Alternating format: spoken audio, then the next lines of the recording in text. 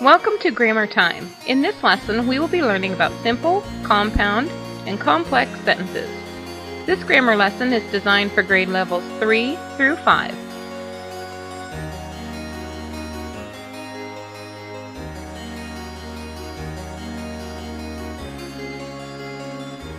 In this lesson, you will learn to define simple, compound, and complex sentences, identify simple, compound, and complex sentences from the given sentences, and to create and write simple, compound, and complex sentences. First, let us begin with the three basic sentence types. Sentences can be constructed in three ways: simple, compound, and complex. A simple sentence expresses a single, complete thought. Example: that tree is huge.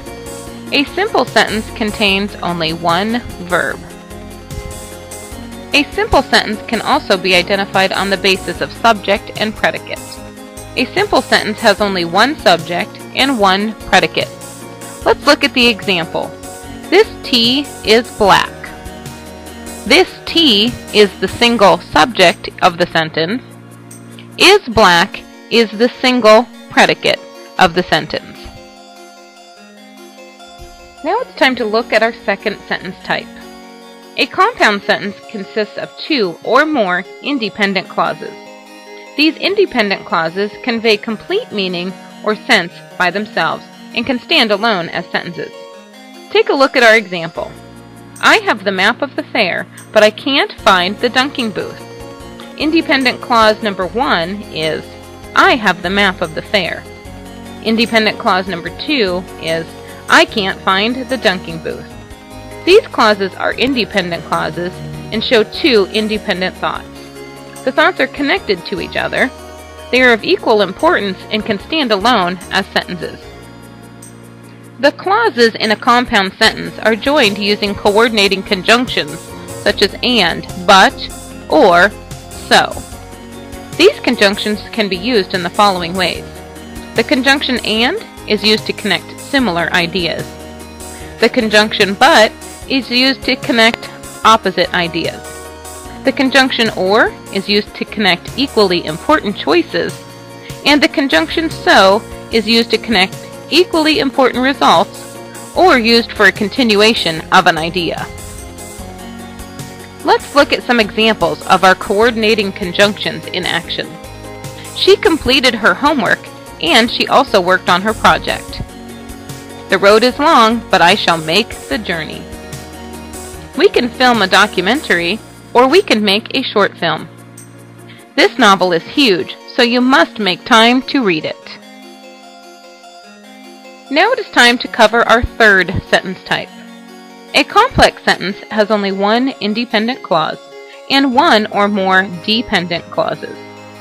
The independent clause is also known as the principal clause, and the dependent clause is known as the subordinate clause. Let's check out our example. When he heard the news, he was astonished. The principal clause is he was astonished. The subordinate clause is when he heard the news. When he heard the news is a dependent clause because it does not make sense as its own sentence. Subordinate clauses, dependent clauses, often begin with words like although, as if, before, after, because, though, even though, while, when, whenever, during, as soon as long as, since, until, unless, where, and wherever. The subordinate clause when he heard the news begins with the word when. The subordinate clause cannot stand on its own. It derives its meaning from the principal clause. Let's review our three sentence types. Here are some more examples. Sam walks. This is a simple sentence. Jacob runs. This is another example of a simple sentence. The road was very dusty. Again, this is a longer sentence, but it's still a simple sentence. It was raining that day, and there was also lightning. This is an example of a compound sentence. Before she reached her house, they set up a birthday party. This is an example of a complex sentence.